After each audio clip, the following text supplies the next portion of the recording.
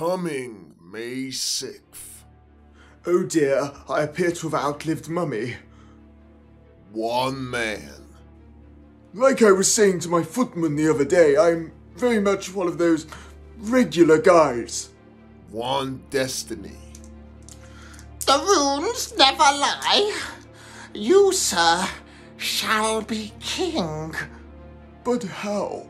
Well, specifically, as a direct descendant of William the Conqueror, thanks to the divine right of king. My apologies, but you didn't let me finish. But how much inheritance tax will I have to pay? One big day.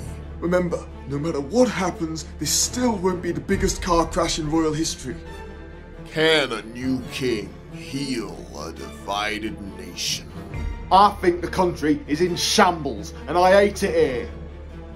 Well, I think that the country's in shambles and I hate it here, but in a more racist way. No. It's not like I have any real power. I can't even behead a single serf. He'll be fighting adversity. Where's that blasted pen? Do I have to do everything myself? Butler! Butler, get me my pen! Fighting disaster.